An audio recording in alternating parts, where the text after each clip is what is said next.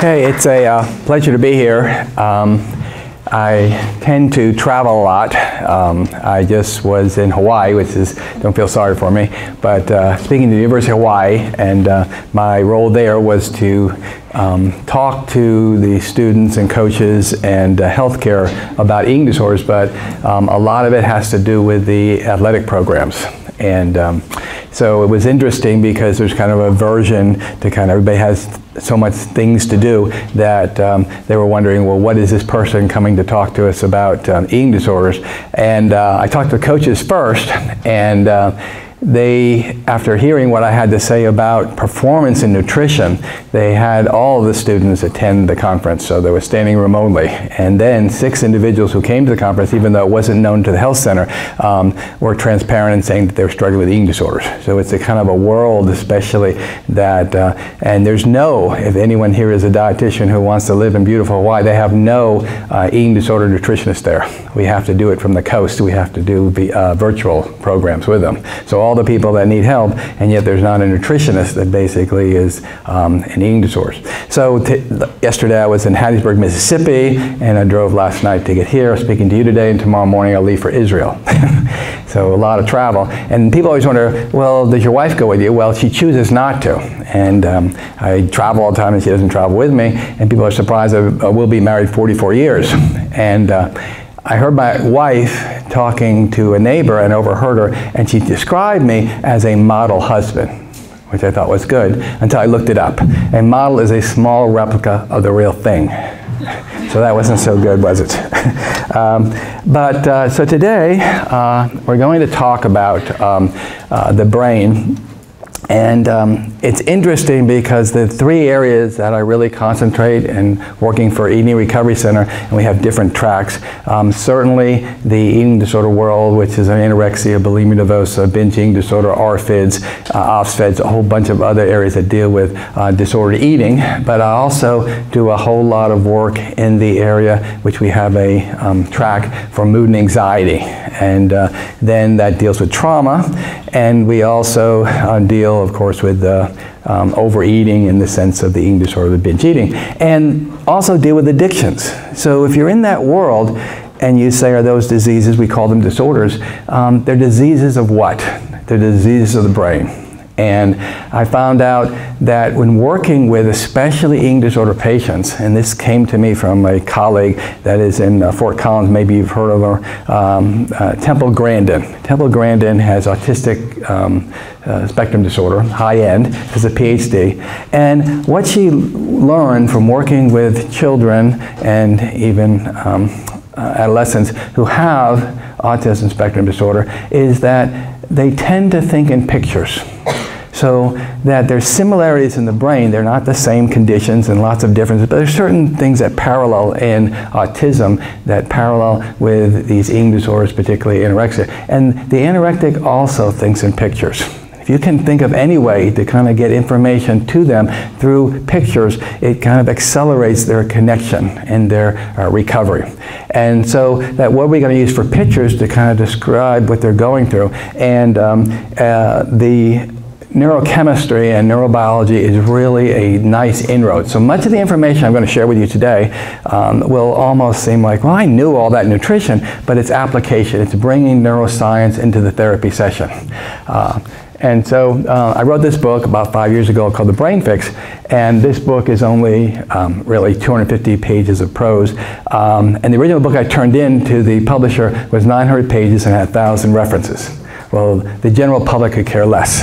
And so they were going to make it just 350 pages of content. And I said, no, I need to have, in case someone wants to know where this information comes from, the different references. So if you are interested in any of the information I'm sharing with you today that might be different and counter to what you have understood, that this is a great book as a reference for that.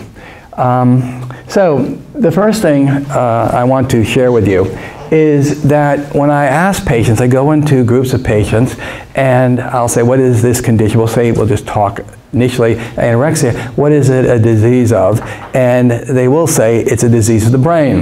And I said, what do you think your brain looks like? If I handed out a piece of paper and you were going to draw your brain, how would you draw your brain? And think of that for a second. But I'm kind of summarizing this with these two pictures in terms of their perception of their brain when they're struggling with this disorder called eating disorders. And one is that they picture that there's holes in the brain. It's almost like Swiss cheese. There's just lack of cells in that area. And another one, especially when we talk to addicts, they think it's like a fried egg. Their brain's all scrambled. Okay, so those are the pictures. And yet this first picture is actually an excellent representation of the type of people that I work with in the different categories. So we're going to look at just simple CT scans. And you'll see amazing similarity between these conditions that we treat. So here, we're going to look at the brain of a person who has anorexia nervosa and a normal brain. And what I hope you see is this is the normal brain. It's fairly dense, and there's not a whole lot of dark areas where the sulci and gyri are in the brain. And the ventricles, comparatively, are small. And so you look at the brain of the anorectic and you see these large dark areas, these separations between the sulci and gyri, and you see that these ventricles are much larger in the anorectic brain. What that represents is loss of cells. So that the anorectic, at the state that they come in, especially into residency programs, critical or acute care, that they're missing cells. So it's, in a sense, holes in the brain. Well, look at that brain for the person who's struggling with an eating disorder. And now we're going to look at a brain of an alcoholic. And if you look at their brain, you'd say, well, I see the same normalcy where there's very little dark areas and the sulci are tight. And then we look at the brain of the person who's been struggling with alcohol. We see, again, the wider ventricles, and we see the separation between the gyri are larger. So if I show a person this brain versus that brain, they kind of look the same. It's different totally in terms of its manifestations, but they're missing cells. Now we're going to look at the brain of a person who's struggling with trauma or PTSD. Again, the normal brain is fairly dense, not a whole lot of separation, but in the PTSD, the sulci get larger and the ventricles get larger. And then we look at an interesting comparison, and that is with a person with Alzheimer's disease. So here's the brain that is the healthy brain, and then we see again the larger ventricles and sulci. So no, there's no similarity necessarily in behavior with the Alzheimer's and the anorectics, but it's kind of similar. Now there's something that we're going to go through today, and so what do you do about this? In the anorectic, in the addict, in the person with trauma, the brain is forgiving. We can resurrect this brain back to its normalcy. And what you'll find out today, we cannot do that with the Alzheimer's. And that very difference helps to explain in terms of the different interventions we would perform in terms of therapy and nutrition. So, we're going to look at some of the nuances that have been created and that are very helpful in terms of the research that proves that what we're doing works. So when I talk about, okay, you're missing these cells and there's something that we can do to replace those cells. But how would we know? We can't really see it real clearly on necessarily these more basic scans like CT scan. But we have a technique in neuroscience, and that technique is called voxel-based morphology. So actually, we can go into any part of the brain and count the cells.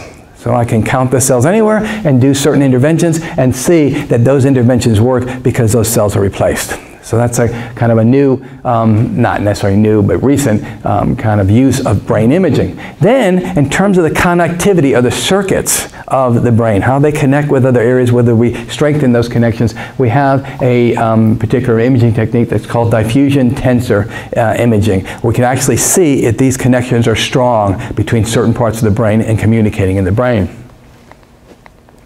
So the amazing thing, this is kind of like we are making so many significant changes in the care of individuals. So at the level of residency, we're looking at that the people come in for things that like anorexia or depression, a lot of times it's not that they're not getting good treatment outpatient or even IOPs, but at a higher level of care, we're dealing with what are sometimes labeled treatment resistant.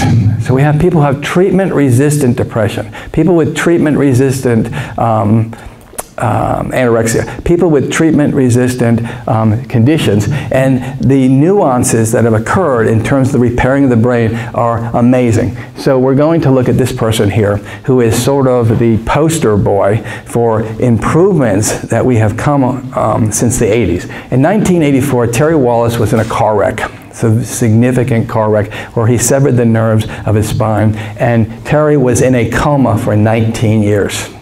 And when he came out of the coma, he could neither talk nor move. Now, I'm not saying he's moving and playing sports or that he's talking a mile a minute, but Terry Wallace can once again speak and move, which is pretty amazing in terms of today's science.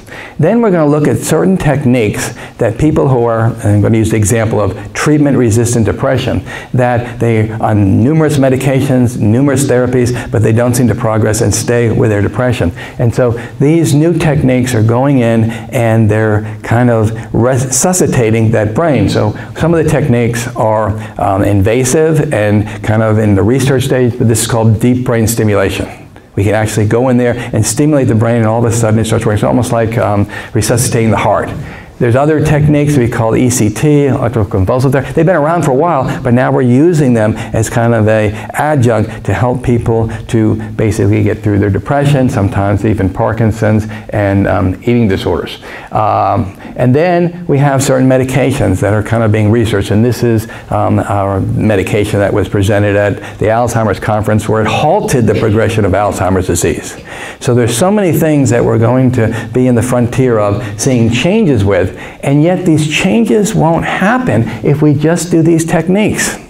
So if you think about when we talk about this treatment-resistant depression, kind of think of it like a snow globe, and it's just kind of sitting there and nothing's happening, and you shake it and you got all this movement.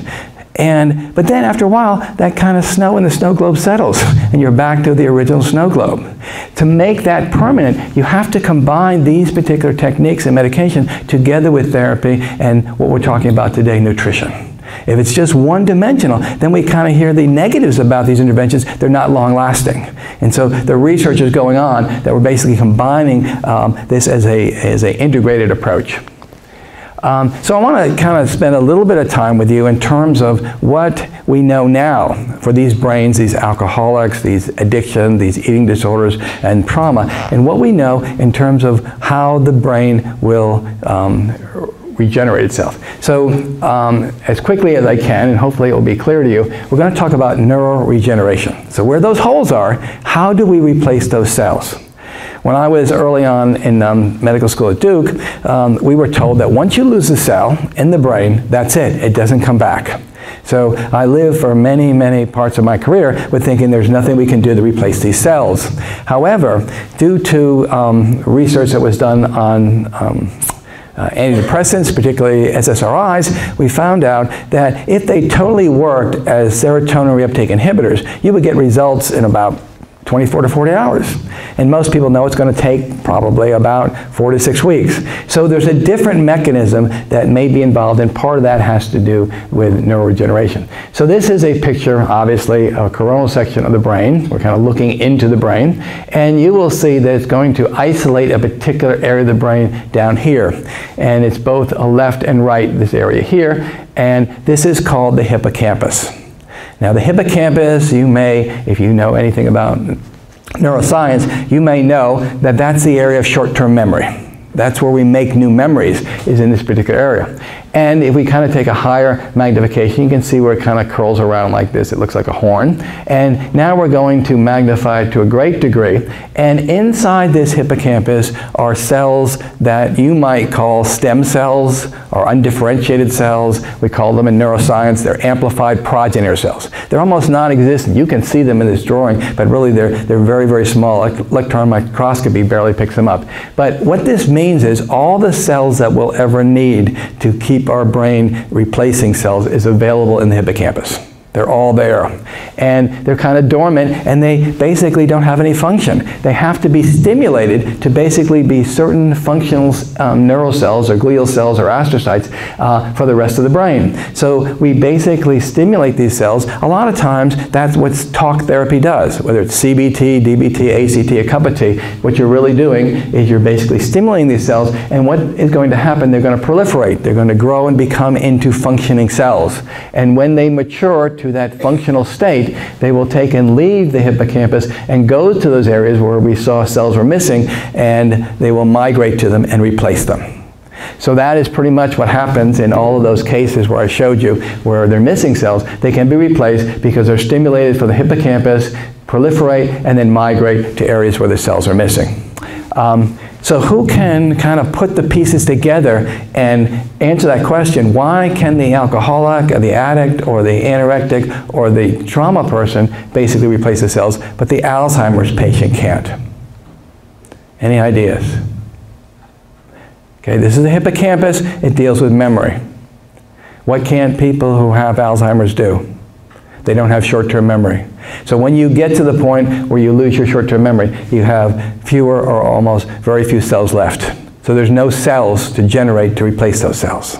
Whereas that young anorectic and so forth, their brain is very forgiving. We can basically regenerate that brain. So this is called neuroregeneration. And that's a process that basically takes place. And it is more than just kind of shaking up the snow globe. It's basically also stimulating those cells to replace the cells that are missing. The second area that we see happening in neuroscience with repair of the brain is called neuroplasticity. And neuroplasticity is actually recreating the circuitry, recreating the connections in the brain, or changing the connections so it's most appropriate to certain behaviors. And there's several steps to this. So the first step is you have a neuron, and it's going to kind of reconnect to another neuron, and that this here is called the axon, and it's going to maybe switch to another nerve, and that's called axonal guidance. Like a tugboat's going to leave this axon to another nerve.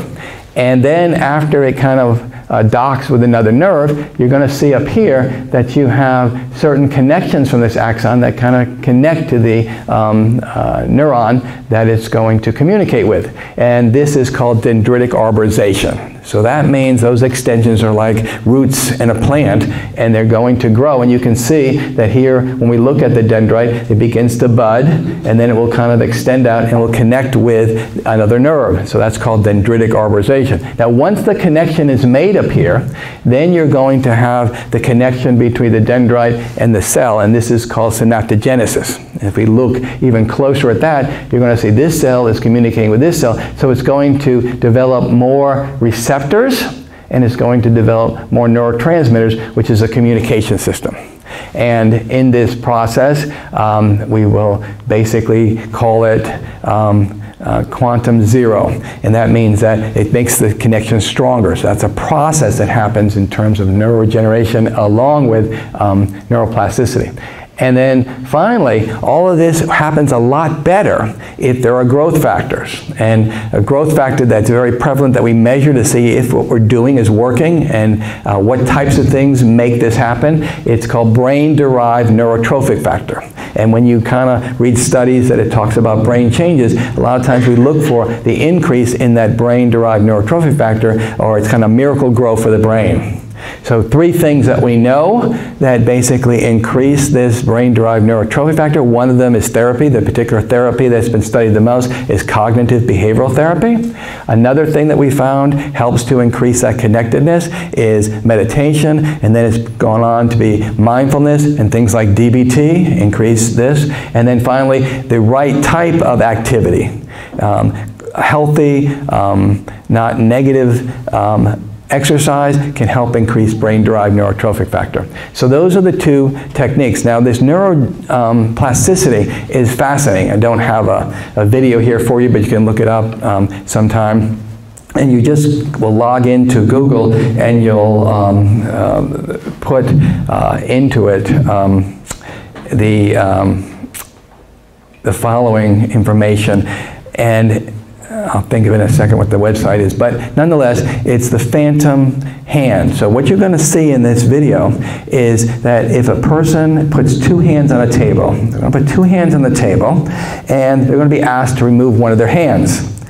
And in place of that hand, they're going to place a rubber hand, and they're going to put a sheet over it. So it looks like there's two hands on the table.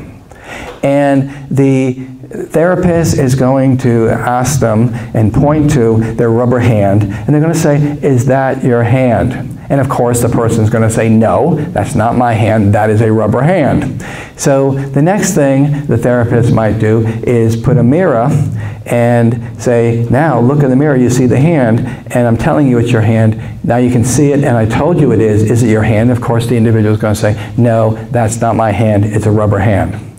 And then the therapist will take from underneath the table, they're going to, no, before they do that, I'm sorry, they're going to take two brushes, and they're going to brush both hands, the real hand and the rubber hand, simultaneously.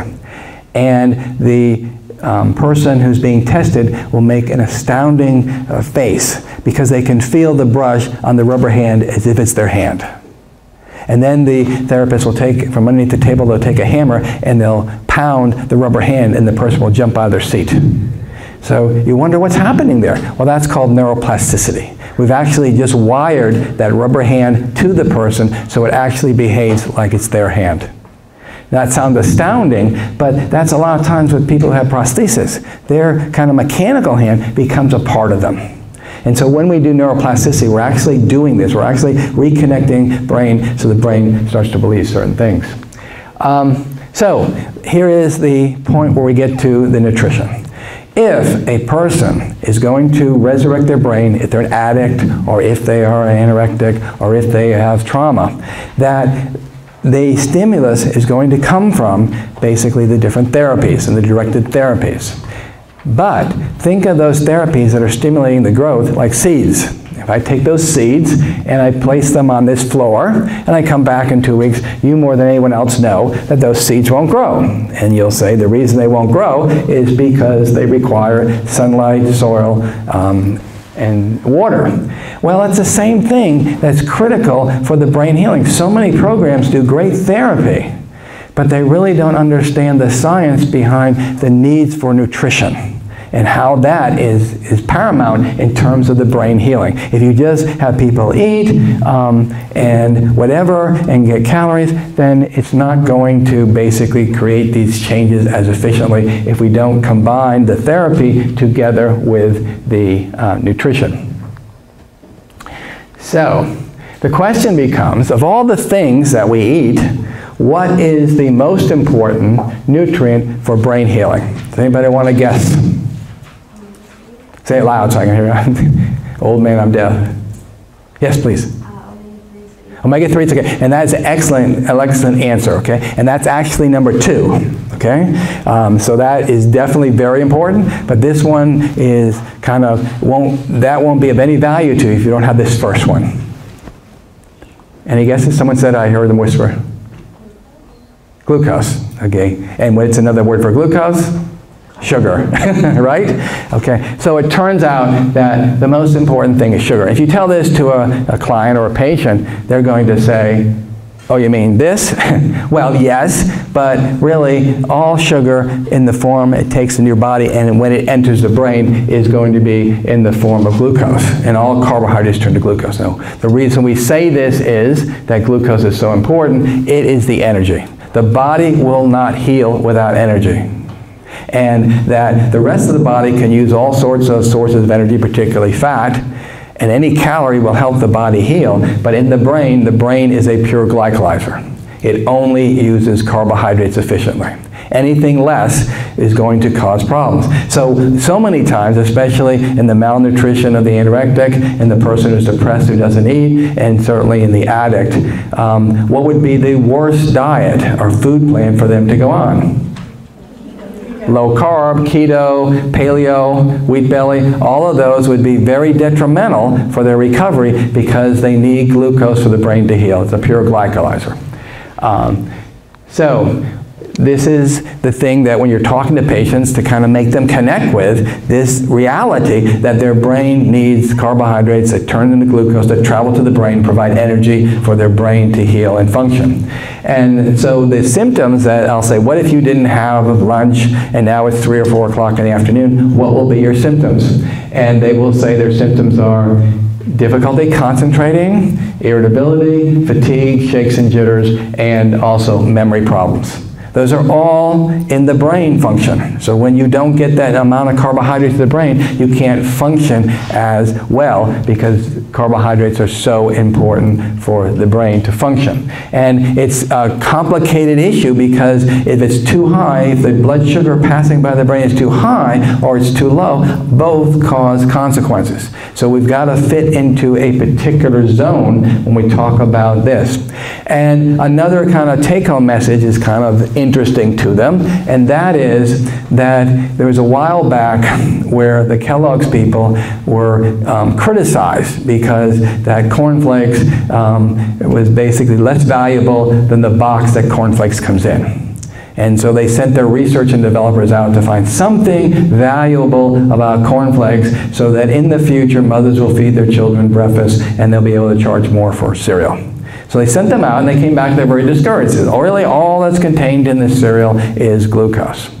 And yet that became a critical point because in terms of memory, in terms of a young child that's in school, and they're learning that at the point they're hearing information, whether or not that information will be stored long term depends on the amount of glucose that's passing through the brain at that particular time.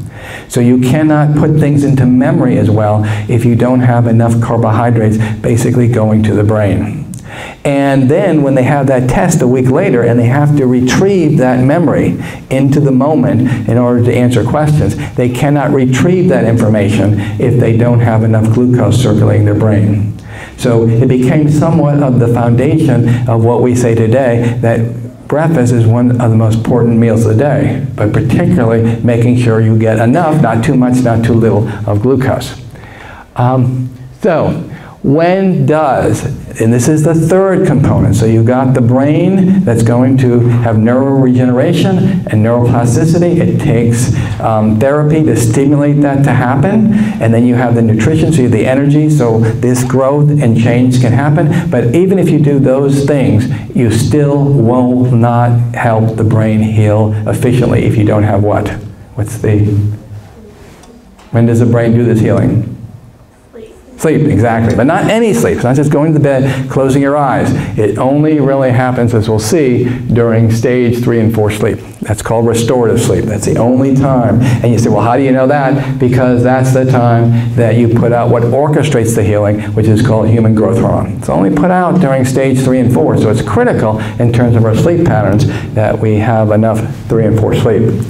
So in that sense, and this is kind of what is set up for patients whose brain is healing, that it's going to happen during stage 3 and 4 sleep down here when you put out the growth hormone. And if you understand sleep, we go through a cycle. So the cycles we go through is we start off in stage 1, then go stage 2, stage 3 and 4, then we move back up to what's called REM sleep, rapid eye movement sleep, and then we go into stage 1, 2, 3 and 4. And that we have these segments that last about an hour to an hour and a half, and we need to get about 5 to 6 of these total segments per evening, because we tend to, that growth hormone that we put out tends to be most active during the 4th, 5th, and 6th hours that basically you've been asleep. So when you hear, yes, you need sleep to heal, that you need at least 8 hours because that's when most of the growth hormone starts to be active. And if you just get this sleep, you still put it out, but it's not as active if you're not getting that total 8 hours. So really, the healing of our brain, the majority of it happens at this particular time of the evening. So this is when we have healing of the brain. Then what do we need available to us when that brain heals is glucose.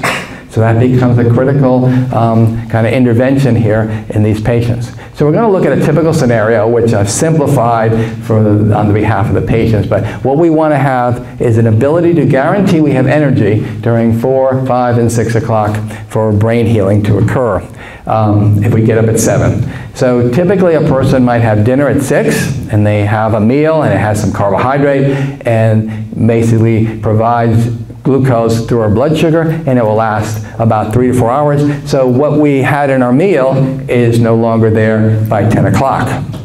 But the fortunate thing is, just like we store energy as fat, we can store glucose as energy in a form called glycogen. Now we store it in our liver, and we store it in our muscles. What is in our muscles can't leave the muscles to go to the brain, so we're pretty much dependent as kind of drawing from our liver glycogen, which we have about 3 to 5 hours worth. And so come along 3 a.m., we're what? We're deficient in really efficient amount of glucose. So now we're at 3 a.m., we got to get to 7, and so the brain, in all our brains, will convert to ketones. And this is a kind of a difficult concept, but it's important, especially these people who think that ketosis is so wonderful. And I could give a whole talk in terms of the mechanism of action that makes it so confusing, because everybody's promoting it, and it does do good things if you have children who have seizures or you're treating glioblastoma multiforme. So you get confused and say, well, it's good for the brain. And then you'll hear some studies that ketones actually help protect the cells that are already there.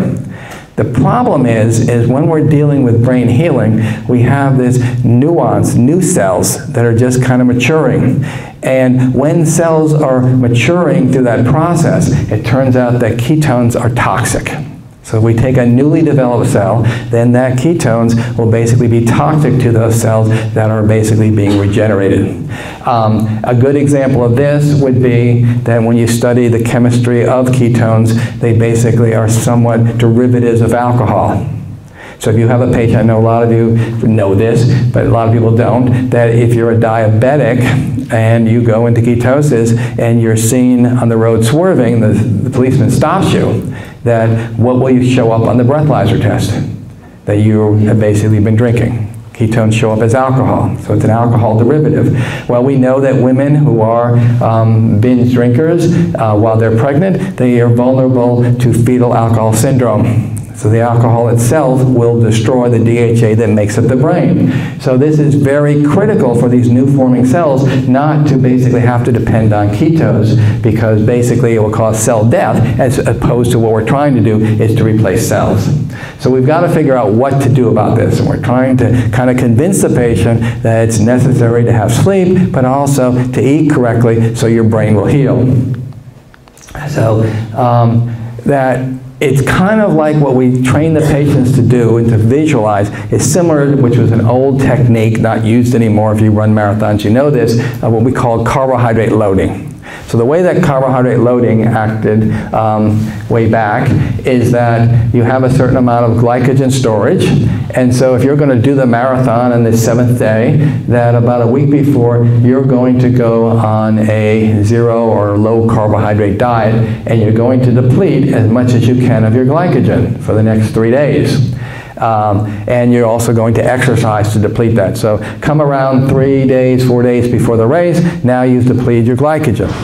So that people who run marathons, they need to have more glycogen storage in their muscles, because it's called hitting the wall. I run 26 miles, but when I get to the 20th mile, I hit the wall, I can't move because I'm out of glycogen. So we're going to load glycogen. So we do it this way. So after we've depleted it, then it gives the liver and the muscles a signal to produce more of the enzyme that's going to store carbohydrate should you consume it. So now those levels of enzymes are very, very high, and so for the next 3 days we're going to load. We're going to eat everything that's carbohydrate, pasta and potatoes and breads and so forth, and that because we've basically replenished our stores, but we've made more enzymes, now we're going to overload. We're going to have a lot more glycogen so we can make it through that 26-mile race.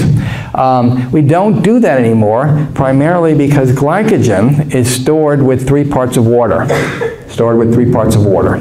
So that if I'm going to run a race, that means I've almost gained 10 pounds of weight, which is going to slow me down. So it doesn't really work in terms of helping the efficiency of running. But it is keeping the muscles basically saturated with glycogen to make the race. So the new technique is not so amazing, but we're trying to saturate these muscles with as much glycogen as we can, or we're trying to keep them saturated and we don't basically use that glycogen until we absolutely have to. So the new technique, or what's used now, is a person's going to have a sports drink, maybe a half an hour to an hour before the race, and totally saturate their muscles. And then every 15 to 20 minutes, they're going to redose that with, at the aid station, with about a cup of that sports drink. And the sports drink is nothing more. I mean, it's amazing that they've made this into a sellable product. It's a 10% glucose solution that contains some electrolytes. But that 10% is important because it's going to restore what we've lost in that 15 minutes of running. So we keep the glycogen stored, we don't borrow it until we absolutely need it, and we make a race, and we can help people who even run 100-mile races by basically using this technique. Well, this is a technique I'm trying to convince the patients in terms of their eating plan and what it will do. So in their case, we're trying to saturate the liver. We're trying to keep it saturated. We don't want to borrow from the liver during the day because we want it available during those last hours of sleep when the brain is doing their healing. So the key thing is our goal is to not borrow from the glycogen stores during the entire day. So I know this looks like a confusing drawing, but I'll try to kind of explain this complexity of eating and blood sugar and the brain in this little diagram for the patient. So what we have here is we've taken the person's brain out, and in the center of the brain, you'll see an H. It stands for hypothalamus, and that is the area of the brain that works as a glucostat. It's going to record the amount of sugar that's passing by. And that here we eat, and it doesn't go from here to there. It goes down our esophagus, as you all know. The only thing the stomach does is break big pieces to little pieces. It goes to this pyloric valve, and once it gets to the duodenum, it's absorbed into the bloodstream. It goes up to the brain, and the brain recognizes it has glucose. It will not last very long because concomitantly it will go to the pancreas and put out insulin and take the sugar out of the blood. And so that is the kind of the mechanism that we have. And what we want to do is we're going to look at, this is a graph, a kind of a rough graph of the different ways that our blood sugar will vary. So we start off with a fasting blood sugar, and we have breakfast, and about 20 minutes later it gets up to this kind of minimum line where the brain is happy. It will continue to go up until it gets to this point where the body puts out insulin, and because the insulin will take the sugar out of the blood, it basically makes the blood sugar go down. That's not a problem because here we're going to have lunch and we redose ourselves, and it goes up and it comes down, and then here we have dinner, it goes up, it comes down, and we stay within that zone. And as we all know, the way that people typically eat and skip meals and so forth, that's not what happens. So a person doesn't have a really good breakfast and it goes up, but instead of coming down here, it comes down to low here around lunchtime. We're still not hungry because it's not below fasting blood sugar levels. We have a light lunch and it goes up, and now we're below fasting blood sugar levels, so people are going to get those symptoms, the concentration, the jitters and so forth. And so that their body now says, have something. It didn't say have celery, it says have some carbohydrate. So the person says, well, I'll just have, there's cookies, there's candy, I'll have that. And the blood sugar goes up, but it doesn't stop at this point. It keeps going up, and now the body is not putting out a regular amount of insulin, it's going to dump insulin. So instead of coming down gradually, it's going to come down rapidly, further than it did before, and now I'm even more craving sugar, and we're all out of control. But every time that the blood sugar enters into here or here, we're basically borrowing from the liver. We don't want to get in that situation.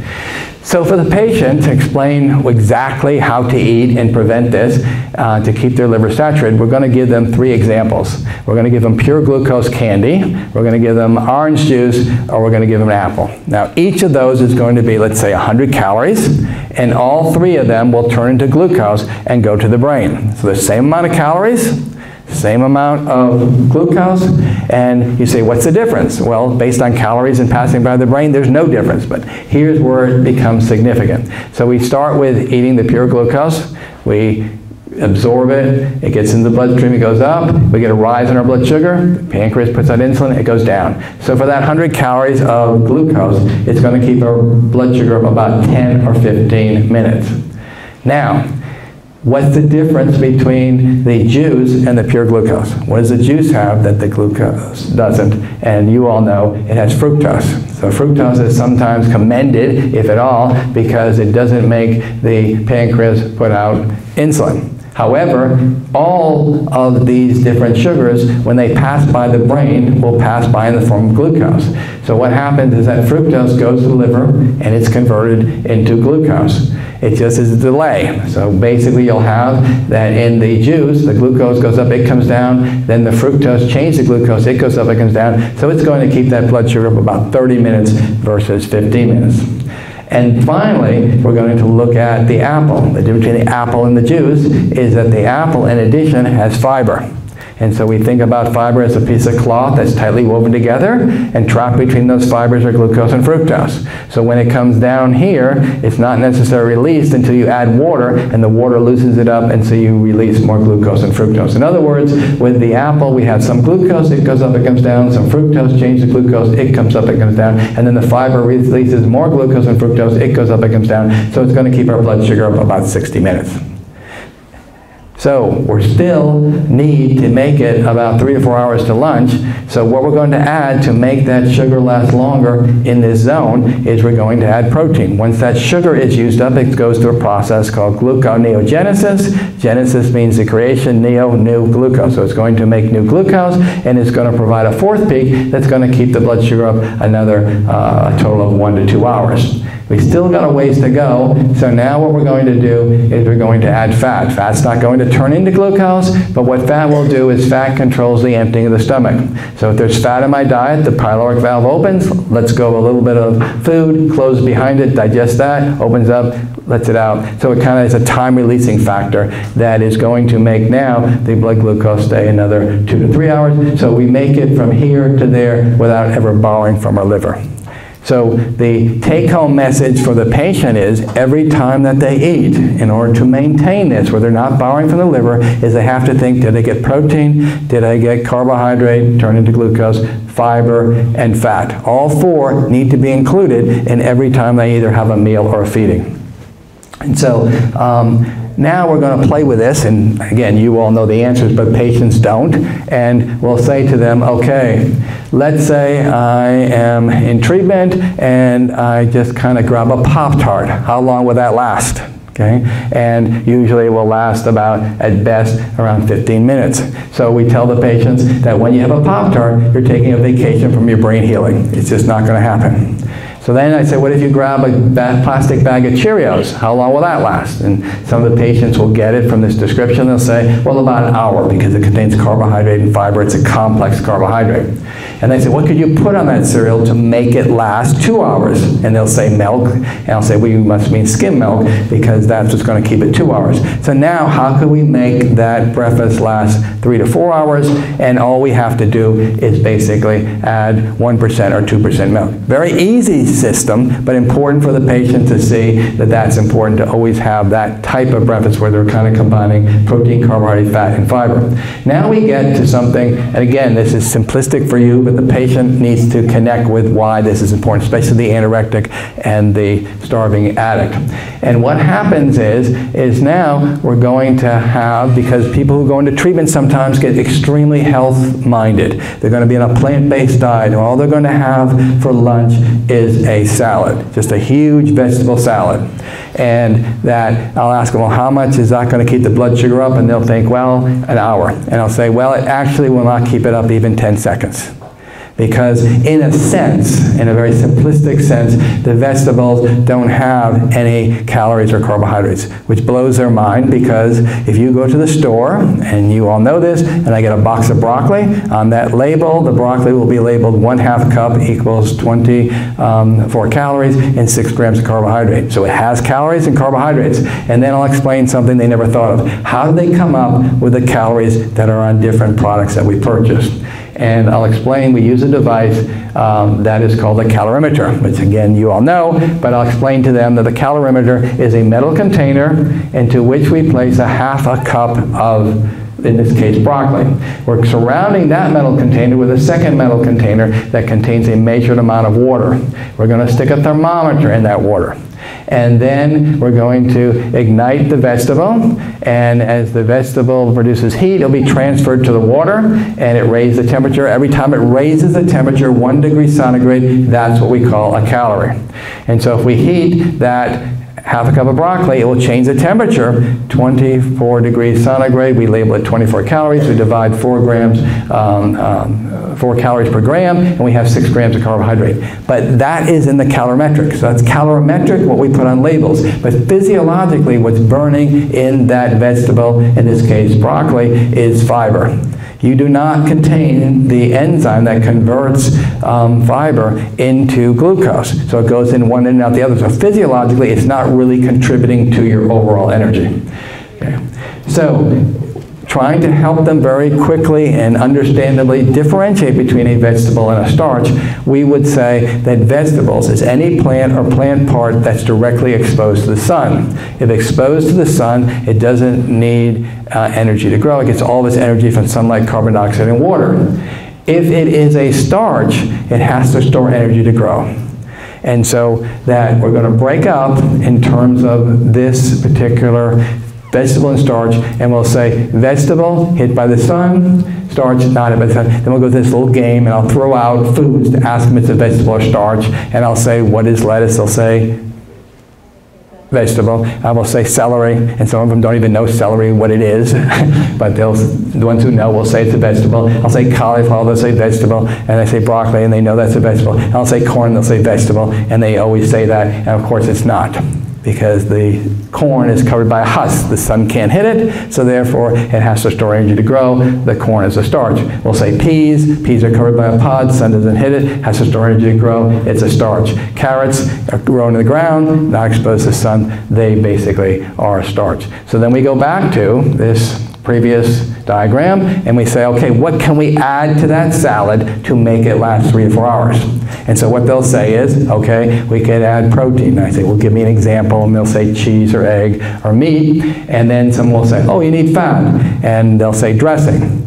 But the thing they always forget, and that kind of quizzing, is they still need the carbohydrate. Okay? And then they'll think, because of the previous talk about starches, they'll think about some starch they can add to it, or croutons or whatever. Very simple, I know, but important in terms of getting that kind of blood sugar to stay in that particular zone. So now we get to, if we had this poor lunch and now we're out here and this blood sugar goes below that fasting blood sugar level, we've got real problems because the body's going to scream and now it needs sugar and we're going to be overwhelmed. But let's say we had a person who their blood sugar didn't go down here, but it went down to here.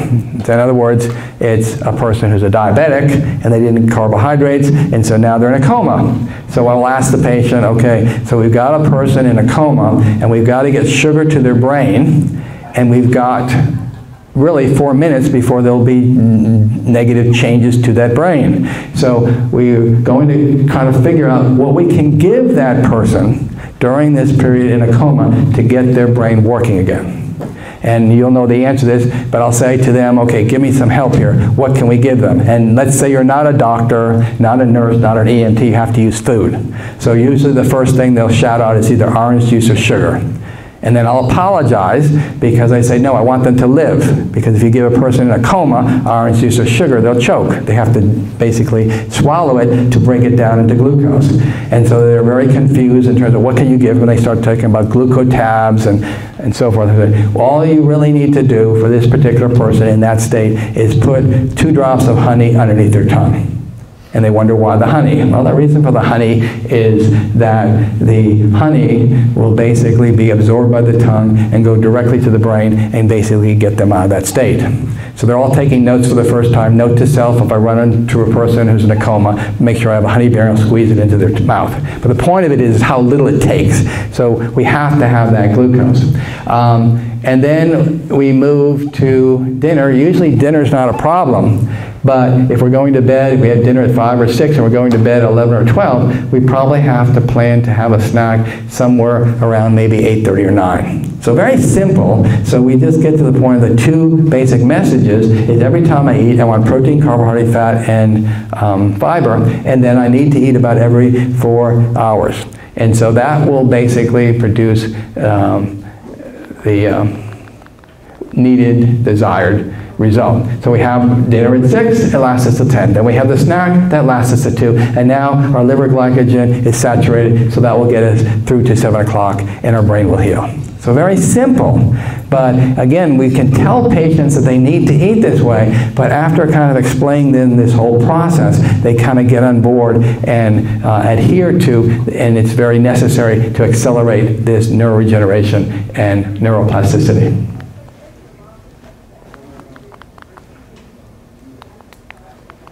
Oops, something is not.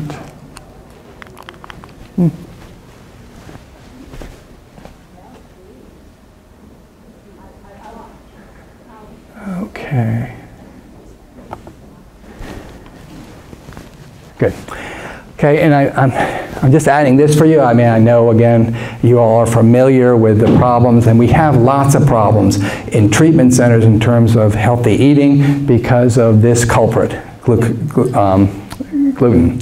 And it's most people, it probably doesn't maybe make that much difference, but our patients whose brains are healing, it's extremely important. So that they are all about this wheat belly diet and this gluten. All the celebrities are on it. Everybody's bragging about how much help it is to be on these gluten-free diets. And we're trying to kind of, if they don't have celiac disease or been diagnosed with a problem, we want them to basically contribute to their food plan with these grains and so forth. So that we basically help them to see the seriousness of basically going on a gluten-free diet when you don't need to be on a gluten-free diet. And as you can see, just in the course of time from 2000 to 2014, the number of people who basically self-diagnose and go on gluten-free diets. And this is really not really good for our patients in terms of the healing brain process. So first of all, and again, many of you probably know this, but they have to replace that gluten with something. So what they replace it with is basically rice flour. And rice flour from this country, when we analyze it, because the pollution gets in the air, and then these heavy metals called arsenic and mercury, they kind of get down to the ground because the way the roots are very deep and rice plants are grown in bogs, they basically absorb that, and that we look at their hair analysis, they have extra arsenic and mercury, and so as you see, these studies say that it makes one more prone to diabetes and heart disease. So that's one of the problems. Another problem is that we have kind of minimized or reduced the amount of neurotube defects in young ladies who are pregnant because we fortify these grains with folic acid. And now that they're basically going on these gluten-free diets, they're seeing a much more higher incidence of neurotube defects because they're not replacing it with the folic acid, and B vitamins are reduced, as well as there's a fiber deficiency on these particular diets. We also know that the bacteria, the microbiome that is in our intestinal tract is extremely important. We'll talk about this a little bit later. It has a whole lot to do with the brain improvement. And there's something called the gut-brain axis. So I know most of you have heard about these chemicals in the brain called serotonin, dopamine, and so forth. And you may not know that where does 95% of the serotonin in your brain come from? The gut, right? So the actual bacteria, the microbiome, transforms these substances like tryptophan into serotonin and takes it up to the gut-brain axis. So when you get this alteration of the microflora, you're really interrupting your brain function. And what do healthy bacteria consume? They consume two major diets. One is fiber, the other one is resistant starches. So when people go on these diets, they become deficient in those substances, the microflora changes, and now they have real gut problems, because the healthy bacteria are basically diminished and the pathological bacteria increase. So what will happen to our patients is they'll go and they'll be able to stick to these diets maybe 2 or 3 months, and then after that 2 or 3 months, if they just have one bite of bread, they'll get awfully sick That's because these pathological bacteria love fiber to make lots of gas and foggy brain. So they've actually created their own problem by staying off of it for a period of time. We also know that it's almost probably for people who are not very careful, like a celiac disease, to stay off of any gluten. So studies were done in terms of restaurants where they get cross-contamination. You basically put pasta in a pot, and then the next time you clean it and you put gluten-free pasta, but there's still going to be cross-contamination from the previous load that you've cooked. And so there's food additives that contain gluten, so it's really hard not to. So it's almost like it's a little game that they're playing, and they're not really serious, but they stay off of the foods that could be healthy for them. And then when we look at the Center for Celiac Research, we look at the North American Society for the Study of Celiac Disease, both of these organizations do not accept that gluten sensitivity exists. And then finally, for our patient, it veils an eating disorder. In other words, they come in, they're trying not to eat food, and it becomes a perfect excuse. Okay, here's one whole food group I don't have to eat because I'm gluten sensitive. So what are the two most important actions to ensure there's enough energy for your brain to heal? Very simple, 4 to 5 feedings per day, and make sure at every feeding you have complex carbohydrate, which means it contains fiber, plus protein, plus fat. It's very simple, I know, but it kind of is a long discussion that gets our patients to kind of think about eating sensibly, and that will help them to accelerate the healing of their brain. Okay, so what's the second most important nutrient? And the young lady back there who said omega-3s was right. So this is a second, and that is, the second most is the fat. And we talk about omega-3s because we take out the water. Your brain is about 65% fat. Most of the fats are omega-3s, and most of the omega-3s are DHA, or docosahexaenoic acid. And it's really important, especially when we're talking about youth and adolescence, this fact, because the brain has so much fat is because of the membranes. The membranes that make up the cells, neurons, have a very thin kind of neuron, but the actual membrane is full of fat. So that's why there's so much fat, and we'll talk about why that fat's so important for the brain. You also have these brain axons that are surrounded by a myelin sheath that accelerates the speed at which information is carried. And we also know that the brain doesn't fully mature until a person is 25 years old. So that what we call the executive functioning part of the brain, the planning, the decision making, all of that doesn't mature until a person is 25. So it's very explainable why adolescents make poor decisions, because their brain isn't totally on track. And the only people who accept this and practice it are rental cars. You can't rent a car until you're 25 because they don't think that a person whose brain's not developed should be driving their cars. But nonetheless, it takes about the 25 to this whole kind of fat takes place, and it also basically regulates the inflammation, which we'll talk about in the brain later. So 60% of the brain by dry weight is fat. Now, we're going back in time to paleo times, about 12,000 years ago, and the two species that were dominant at the time in history were the Neanderthals that were in the northern part of Europe and Russia, and then the Africanus, who was in the Rift Valley of East Africa. And the Africanus, they were going extinct because of incredible droughts, lack of water, and so as the streams dried up and there was no food, what the Africanus consumed was basically what you would call pond scum. And as they ate the pond scum, the brains eventually went from the size here that you see, that is 380 cc's brain, very small, and it kind of increased to the current size our brains are about 1,500 cc's. Now, if you're in an area that's a drought, you would say, well, wouldn't you kind of get up and go find food? Well, the brains weren't that big, so they just kind of sat and starved until they basically began to say, we need to migrate. So they migrated from the Rift Valley up to the Crescent Valley with a larger brain, and hunting and gathering did not in any shape or form provide enough energy for the person's brain to work. It had a bigger brain. So that began the era of agriculture. So we began to grow plants and breads and wheats and grains that basically supported this much bigger brain. That Neanderthal's average life expectancy was about 19 years.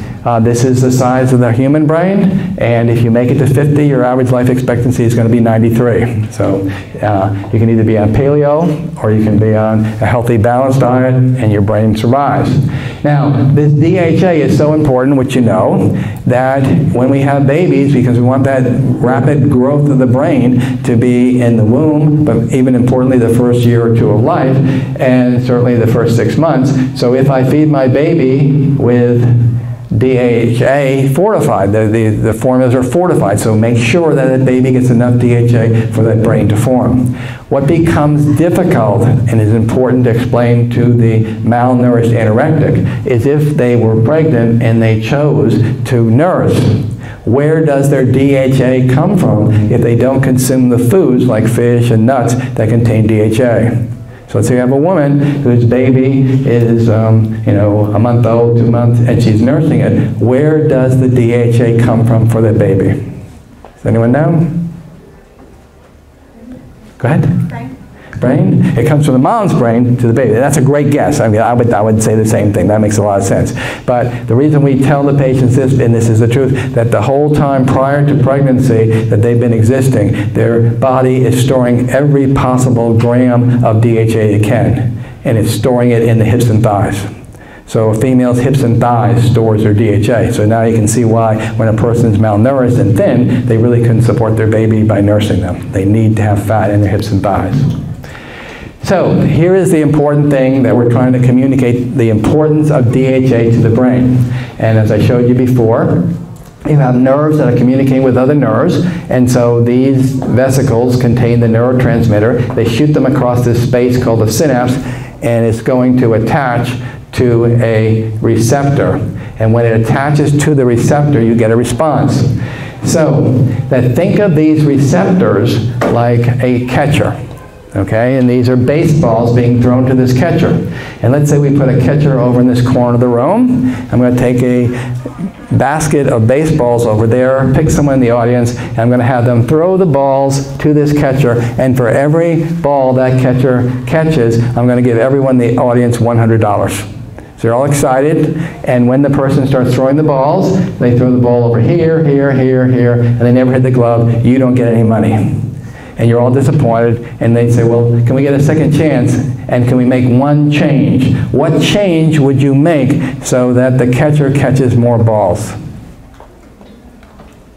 Okay, well, you might say have bigger baseballs, you might say have a bigger glove. All those things can't happen in terms of what we do to the brain. But you say, what if the catcher actually moved to catch the ball? That make sense?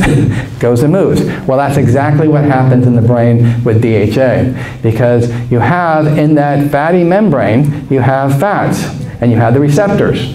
When you have an omega-3, the omega-3 is very flexible. It has double bonds. So what it means is that those receptors can move in the membrane and catch those neurotransmitters. So the more that we have flexibility or fluidity in the membrane, the better our brain functions.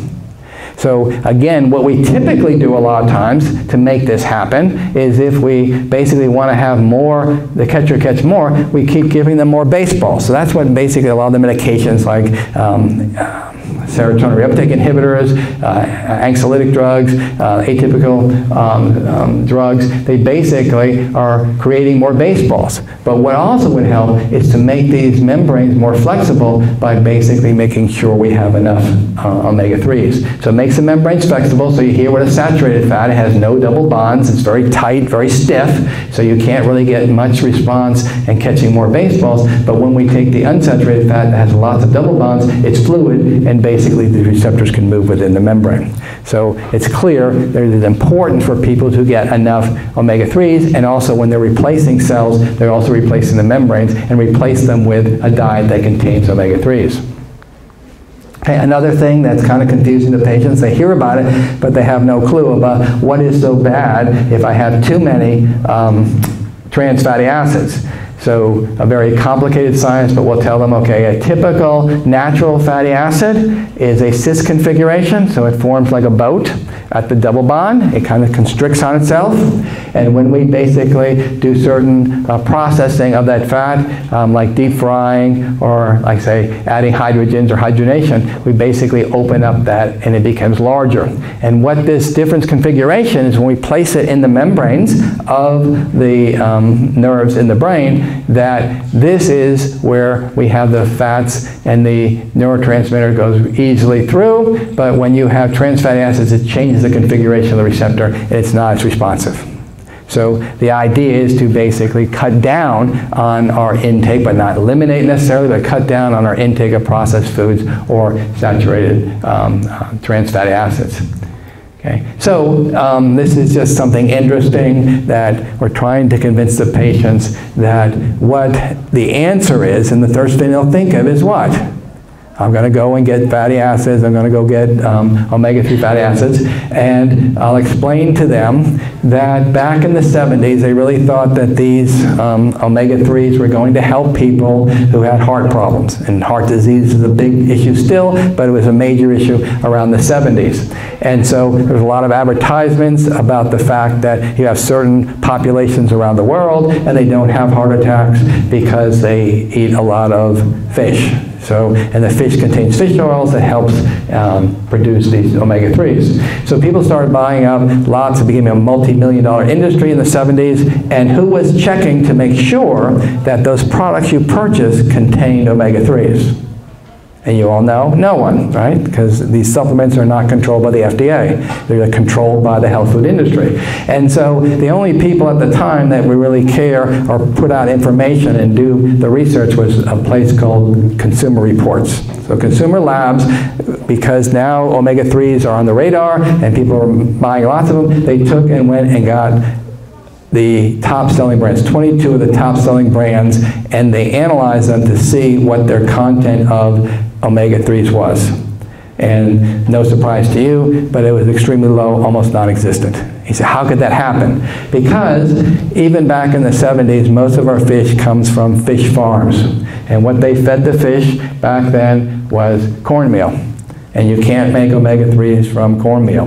And so, therefore, none of the products had it. So they really weren't cheating people, they just didn't know. And today we don't have to worry, because the way that they're made today is we basically take that pond scum is basically the precursor for omega-3s, linolenic acid, and algae and plankton is where it comes from. So little fish that are in the ocean are caught that feed on that, have loads of omega-3, and then on the fish farms we feed the fish meal, so they get plenty of omega-3s. But again, the thing is that there's better ways nutritionally to get this than necessarily the supplements. So this is just kind of an interesting digression, but I've always been fascinated by this term snake oil, because I'm kind of so research oriented that, you know, lots of these products that are out there are not what they tend to be. So people say, well, it's just snake oil. Well, the history of snake oil, and these two books point this out, goes back to the post-Civil War era, where they're building the Transcontinental Railroad. And they're going to build it from the west to the east and the east to the west. And who the workers were on this railroad from the east to the west were brawny, strong Irishmen, and who built the railroad from the west to the east were Asians, particularly Chinese, were more diminutive, extremely hard workers. They had the hardest job.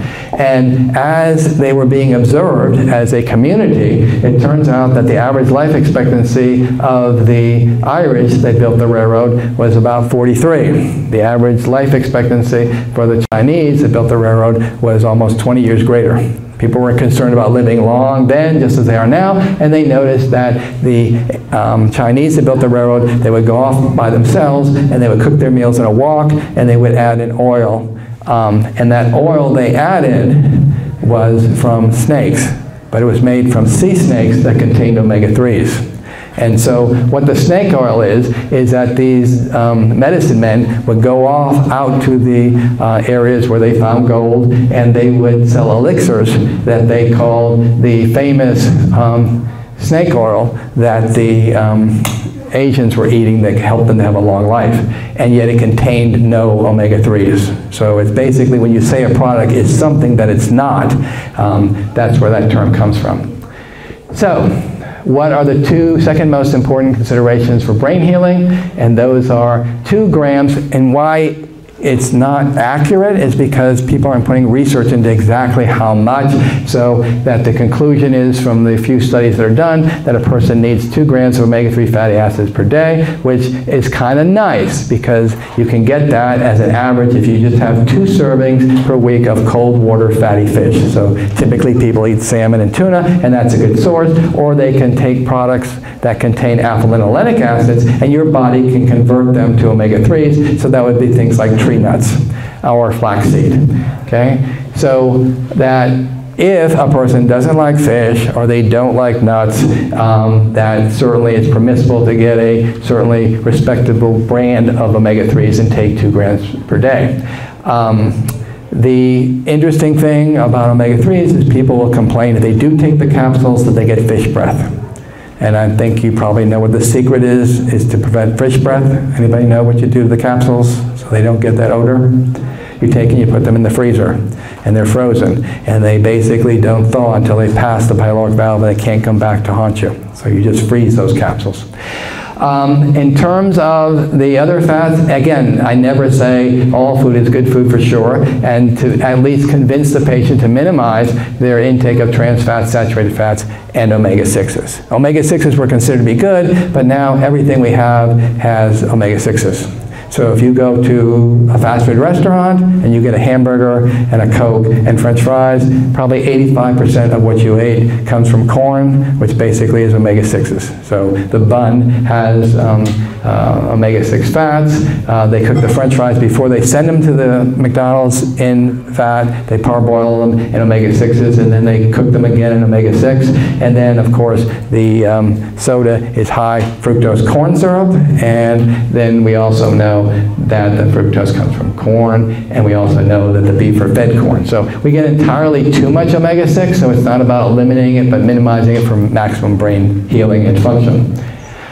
Okay, so now we're going to go to the third item in terms of the brain, and that is to ask the question, was there a time when there was no oxygen in the atmosphere? And you didn't live back then, but 4.5 billion years ago, there's no oxygen in the atmosphere. How do we get oxygen? Basically, it's called photosynthesis. That's what puts oxygen back in the atmosphere. And that what was the original plant that was on the earth once we had oxygen. So the original plant that was species that was on the earth back when we started to have oxygen is this plant that's called cyanobacter. It's a transparent, it has a clear thing, and what happened is that as the plant put oxygen in the atmosphere, the oxygen mixed with the only other elements that were in the atmosphere, which was carbon, methane, hydrogen, and nitrogen, and it formed free radicals. And those free radicals came back down and destroyed the very plant that created them. So it took a long time, it took about 2.5 billion years till nature figured out how to survive in this atmosphere and the what we call reactive oxygen species. And so what that plant that actually took hold was called the blue-green algae. And what's important about that is that word blue-green, not necessarily blue and green, but pigments.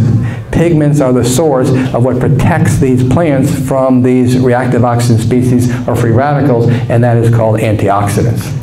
So the way that simplistically an antioxidants work, we have a oxygen or any type of molecule that has electron chains, and they have to be paired off. Once it loses an electron, then it becomes very reactive. And so you take and have antioxidants that will take and do the following. They'll scavenge and look for these free radicals, then they'll sacrifice their own electrons, and they'll neutralize that free radical, and then those antioxidants need to be continuously replenished. So this primarily, when we talk about the source, is going to be plants, but not just our old cliche when we were growing up, you need to eat your fruits and vegetables. You need to eat a variety of highly pigmented fruits and vegetables. And that highly pigmented is because of this mechanism of the antioxidants. So what does this have to do with the brain? Well, here's three things that's critical that a person whose brain is healing wants to protect those new cells, and then wants to protect them from reactive oxygen species. And why is there more oxygen in the brain when it's healing? Because that it uses glucose, and when glucose is basically metabolized, it is considered to be a metabolic process that contains oxygen. You need a lot of oxygen to burn sugar.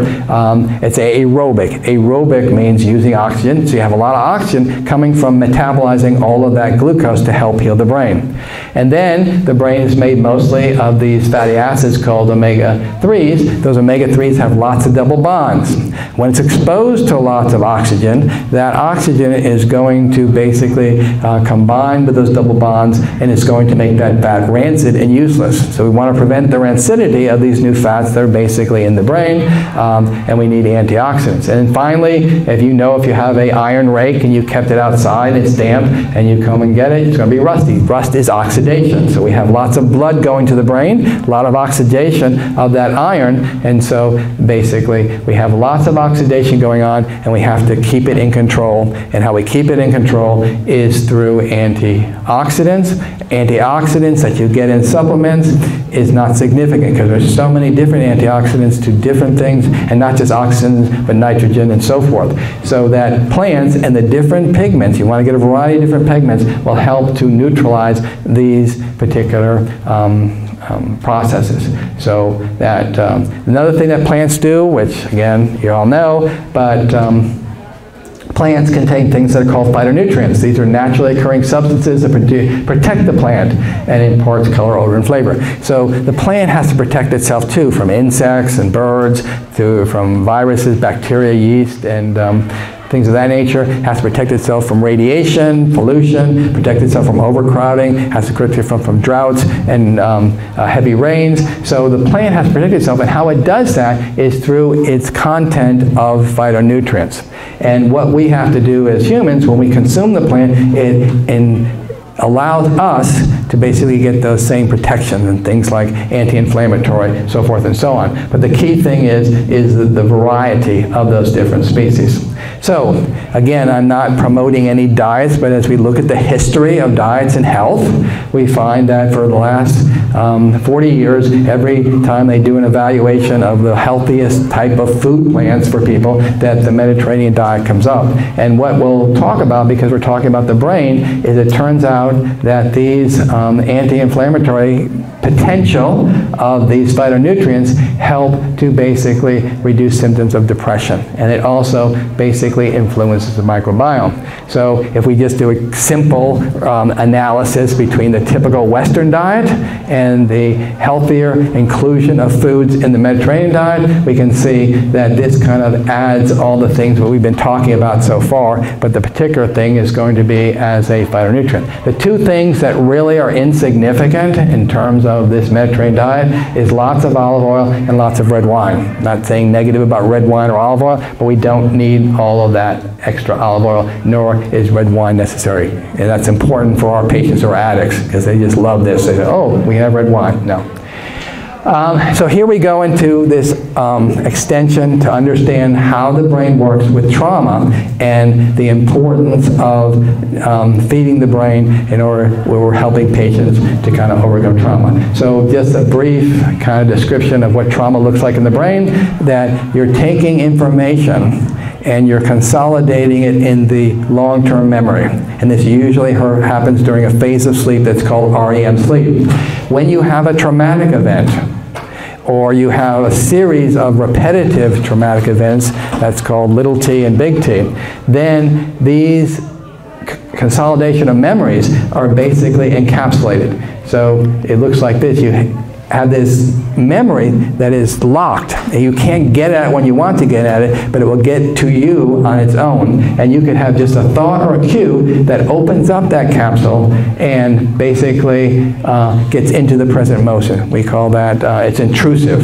Sometimes it basically stays locked, so people tend to dissociate when they get cues or thoughts. And that's the behavior. And so people are taking around this condition in their brain all the time, and they can't get rid of that trauma.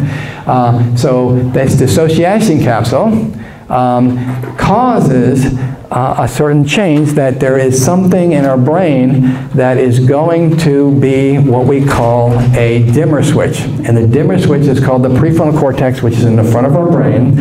And this dimmer switch is going to control an area called the amygdala. Think of the amygdala like a smoke alarm. It's kind of this arousal center. So every time you get that thought or cue, it's going to activate that amygdala, and it's going to be overwhelming, and now we're deep in our state of trauma.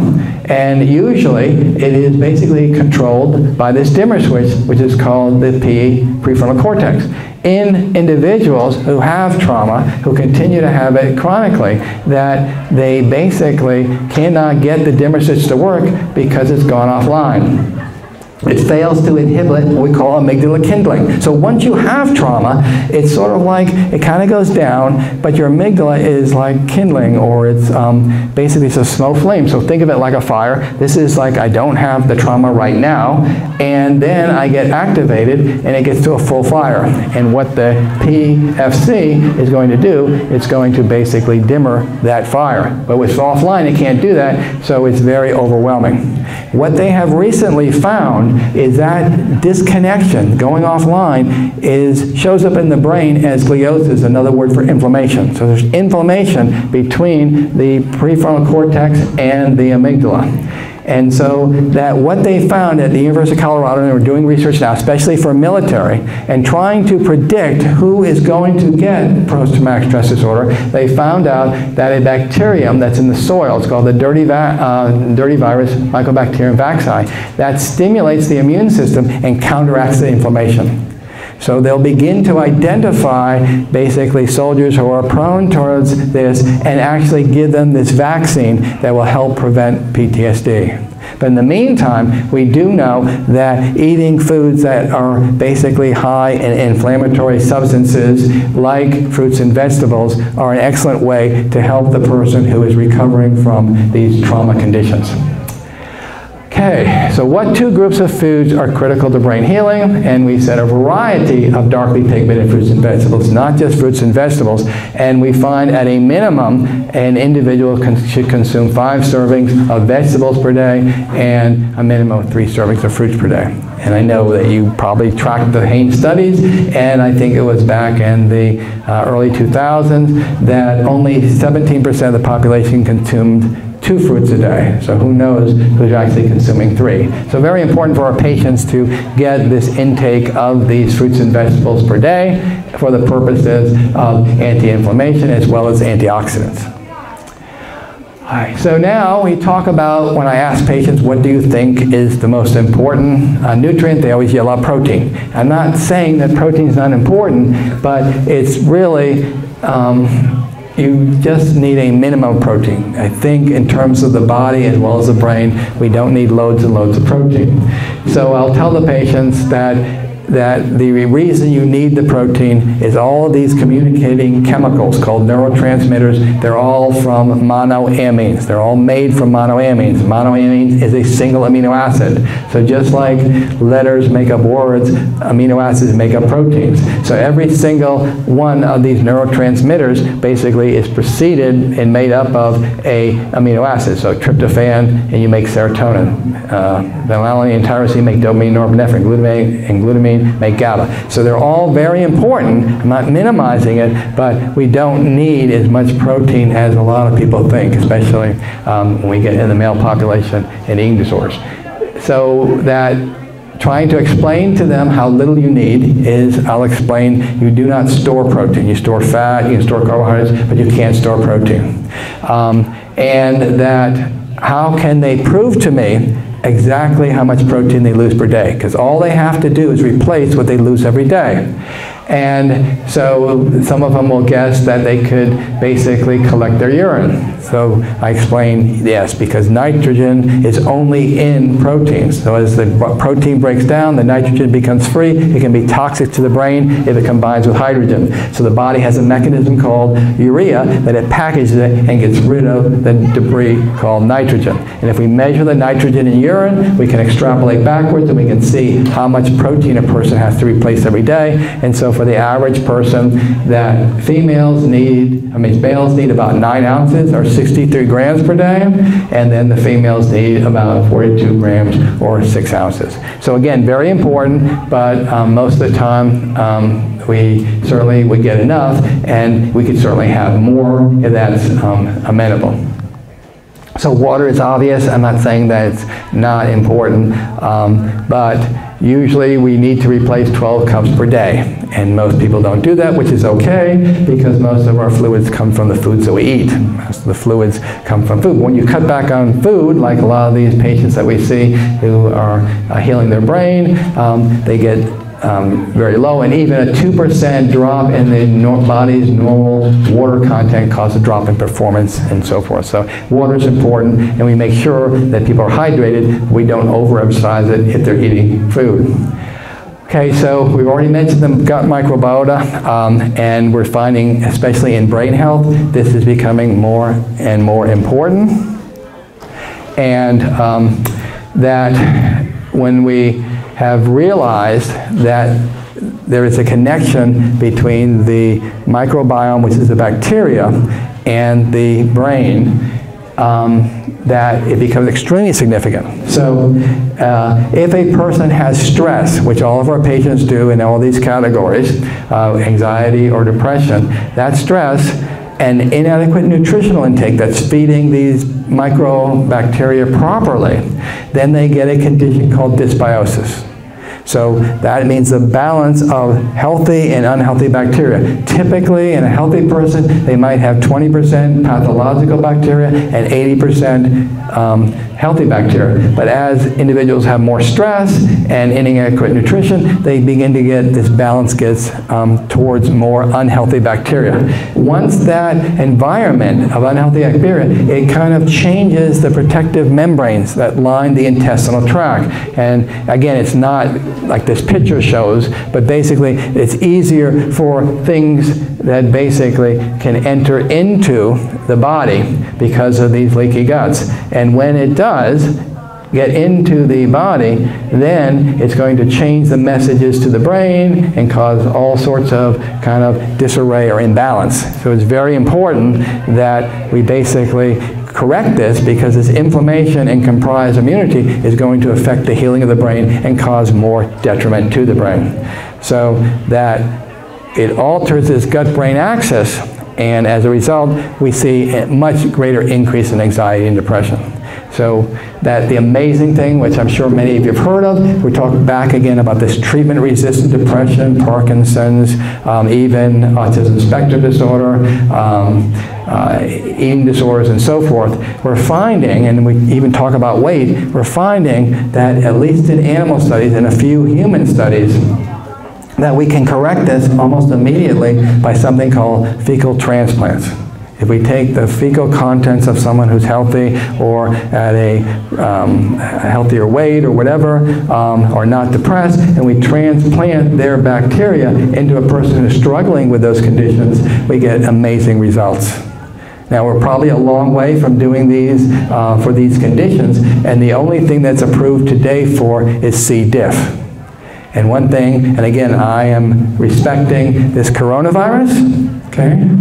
But I think, fortunately, in the U.S., no one has died yet from it. Okay? Anybody want to know how many cases so far during the flu season that we've had of influenza, which is the flu? Okay. Probably well over 8,500 cases. I'm sorry, no, well over 4 to 5 million cases in the U.S. okay, of influenza. And how many people have died? It's over 8,500. Okay? If you talk about what is the only thing approved for fecal transplants, it's for a bacterium called C. diff. Okay? You may not know, but there's over 500,000 cases of C. diff a year in the U.S., and there has been over 3,500 to 8,000 deaths per year of C. diff. And we're not hearing about that, which is certainly a consideration in our health. So yes, fecal transplants can be used for C. diff. Now, here is, people always say, okay, if our bacteria are imbalanced, what would be the perfect thing to do? Why don't we feed a person these probiotics? And right now, I can't get on board with that based on the research, and you will see this listed here, and particularly these two individuals that come from the from Ireland, that are the experts in terms of the microbiome. And this is their conclusion. If you hear their talks, this is what they talk about in terms of the reality of probiotics. It lacks well-designed studies.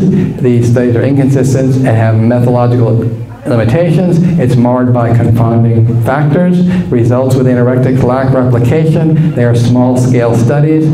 And here's the key thing that Dr. Cryer talks about if you hear him talk, is the quantity that you get in those products is too low.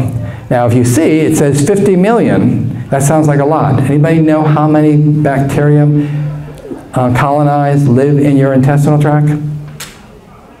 Anybody know the number? It's over 100 trillion.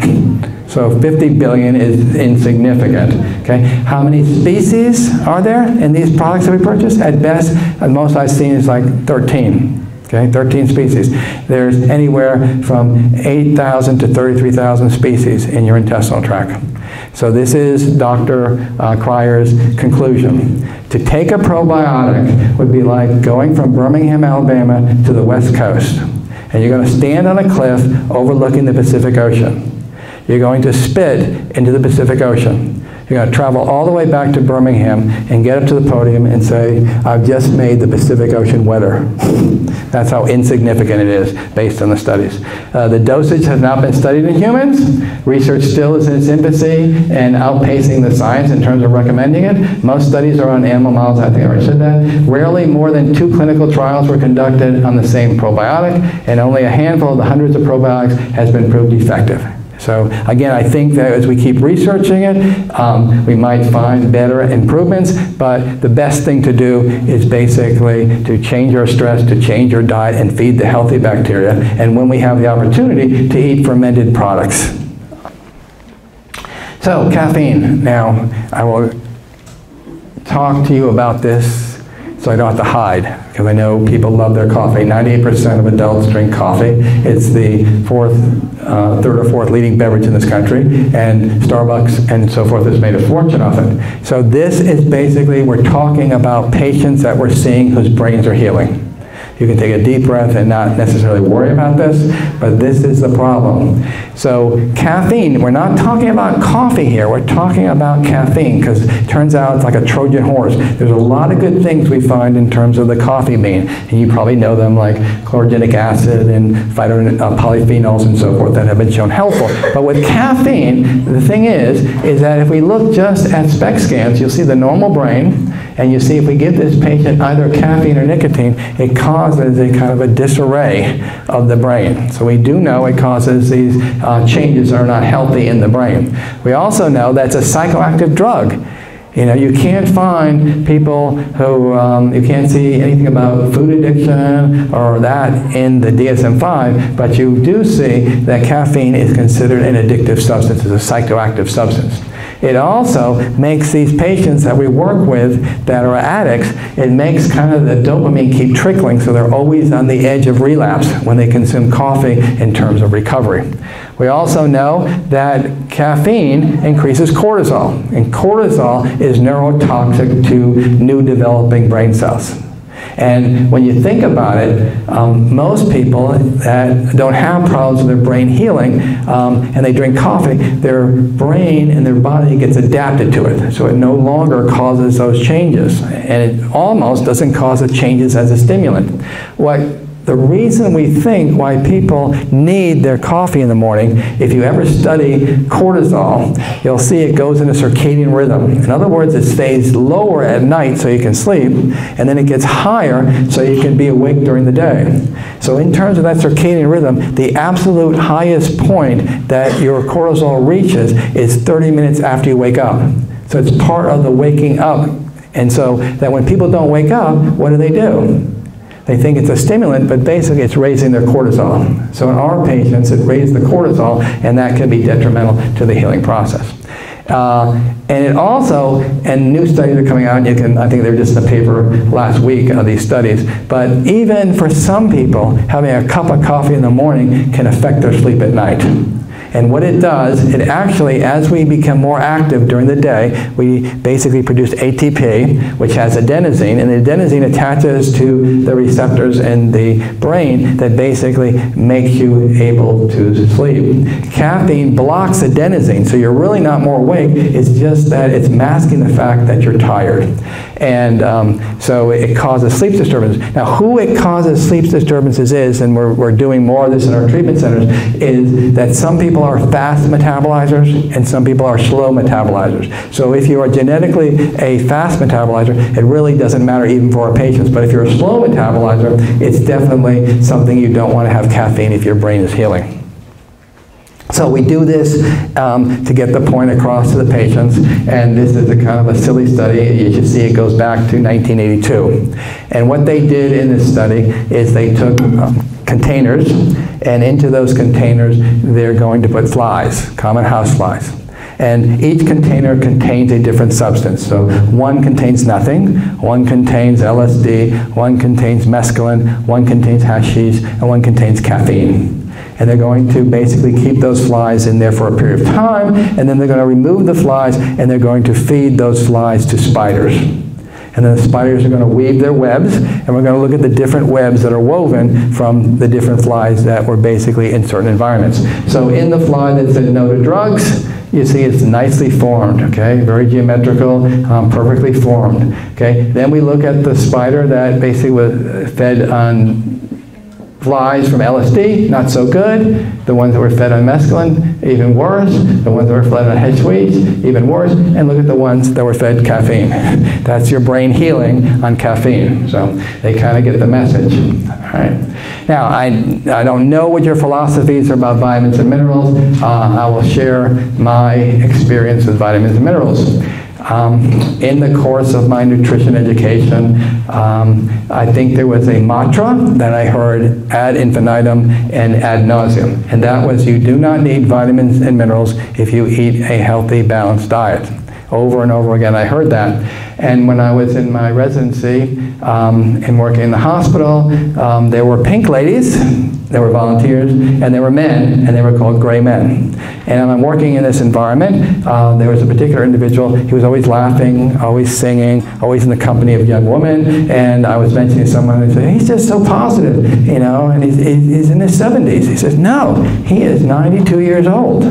And I was just so impressed in terms of how well he did for someone that age and volunteering in the hospital. So I actually went up to him and I said, sir, how do you do it? How do you stay so young? And his answer was, pills, my boy, pills. I said, do you take them? He says, no, I sell them. But the idea is that they're kind of not important. So then I went to school, as I said, I got my PhD at Auburn, and everybody in the department, when you got to the topic of vitamins, would say you don't need vitamins and minerals if you eat a healthy, balanced diet. And so I was trying to make some money at the time and babysitting for my major professor, who was the worst at saying you don't need vitamins and minerals. So I'm there, it's about 11:30, 12 o'clock, I'm getting hungry, so I'm scourging through the cabinets, and lo and behold, I find a half-used bottle of vitamins in his cabinet. So he comes home, I wait till he pays me, and then I bring out the vitamins. And I said, what are these? He said, those are vitamins. I said, who takes them? He says, I do.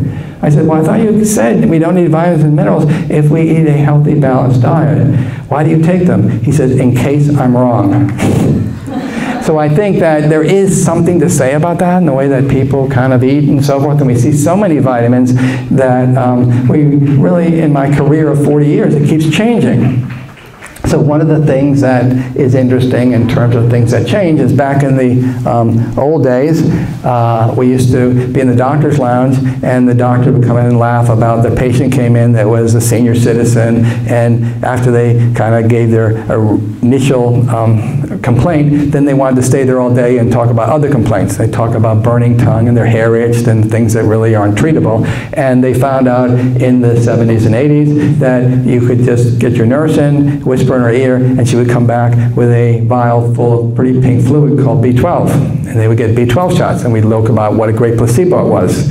And then as we learned more about vitamins, we found out, yeah, if you're below 55, you only need 3 micrograms. But when you get older and you don't absorb it, it's a very complicated absorption process. Now you need at least 50 micrograms. So we weren't right.